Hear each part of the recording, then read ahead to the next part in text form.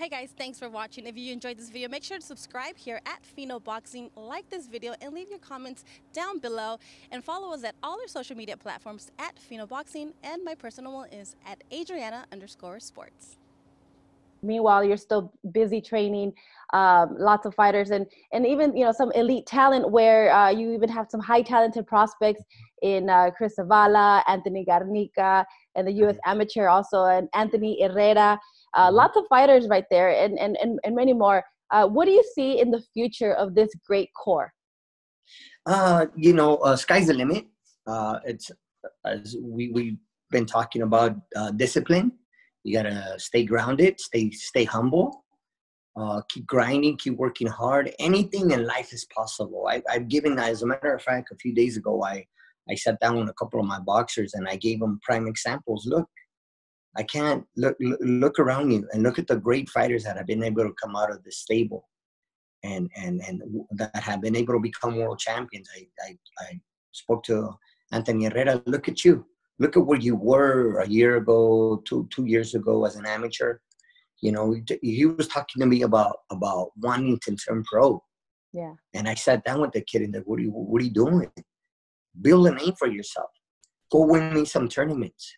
Go create your resume, and don't just be another fighter trying to turn pro. No, do something. Go win me the Golden Gloves.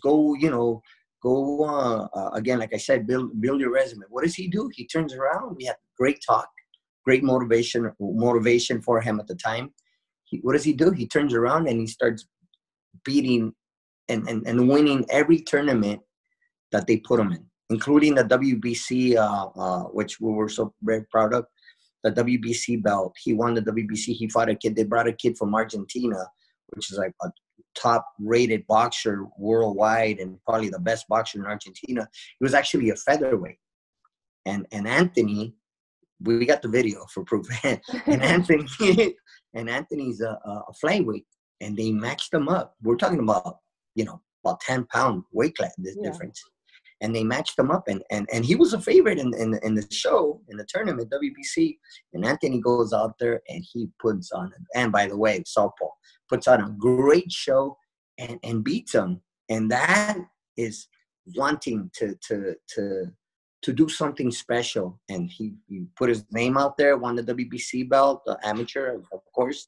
And he moved on to the nationals, went to the Nevada for the Western qualifier, beat the #1 fighter in the nation, won gold, went to the Olympic trials, won, qualified, went to Bulgaria, if I'm not mistaken, and was the only athlete in the men's team to medal.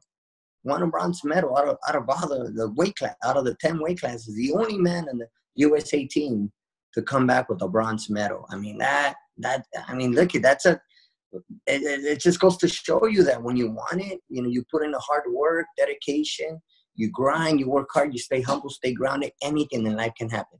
Absolutely. And what advice do you have for them where obviously they were expecting the Olympics to happen this year and because of the coronavirus pushed back until next year, it'll be Tokyo 2021. It must be crushing for them, but in a sense, I talked to them and they've told me that, maybe just kind of, you could see it different ways, God kind of telling you, like, practice a little more, just get even better, sharper for when it comes or something like that. Absolutely, because now it goes to show this, the coronavirus situation we're all living in. But it's what you make out of it. You can decide to throw in the towel and say, you know what, screw it, I'm gonna go pro. Or I'm gonna quit. You don't quit. These challenges, this is what makes you or break you. These are the type of situations that in life nobody's gonna give you anything.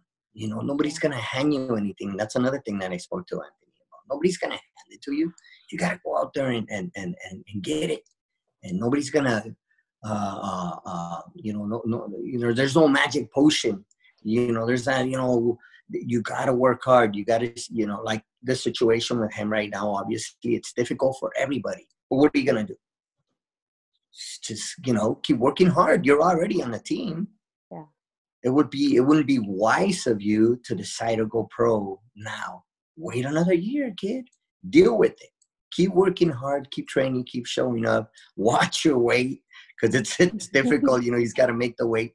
Hopefully, we get things going back again where he still has to qualify for the Olympics, to the Olympic qualifier, which will take place in Argentina unless something happens. And then we got to look forward to that. Hopefully he qualifies and then obviously moves on to the Olympic Games.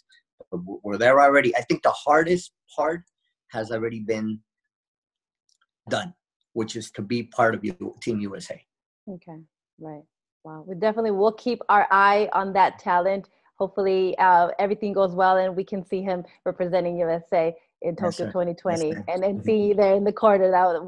That'd be great to see. I got to tell you, though, a lot of the credit goes to Estrellita, my right-hand man, my compadre, because he's in charge of working with the amateurs. Obviously, I work with them as well, but he's the one that travels with them and takes them to the shows and stands in line for hours to try to match them up and all that. So I gotta give my compadre credit, because if it wasn't for him, then obviously at the same time Anthony wouldn't be where he's at today. I gotta give credit where credit is due, and that's his fighter. More than mine, that's his fighter because he's, you know what I mean? I mean, we're a team, but that's my compa because he's the one that's been putting in the work with him and some of the other amateur fighters that we have that are doing very well. And because it doesn't stop, as you said it yourself. I work with a lot of fighters, up and coming fighters that are now pros, that are fighting 4 or 6 rounds, that are steadily, making their way in their name into boxing, and obviously working with the amateurs, because that's my obligation. That's our obligation as coaches, is to continue developing talent and not look away from the youth, not look away from the kids, because that's our core. That's very important. It isn't just about the guys that are making you money and the big names. No, we got to go back and, give back. And that's the best way to give back, is working with the youth, working with the amateurs. Absolutely. Completely agree with you. And yes, I've also I've known you and Estrellita for a long time, and a great guy as well. Wish you both, of course, lots of success with this youth that you guys are helping go on their path to becoming champions one day. Yes. Speaking on this topic of youth and young champions, we've seen. Hey guys, thanks for watching. If you enjoyed this video, make sure to subscribe here at Fino Boxing, like this video, and leave your comments down below. And follow us at all our social media platforms at Fino Boxing, and my personal one is at Adriana_sports.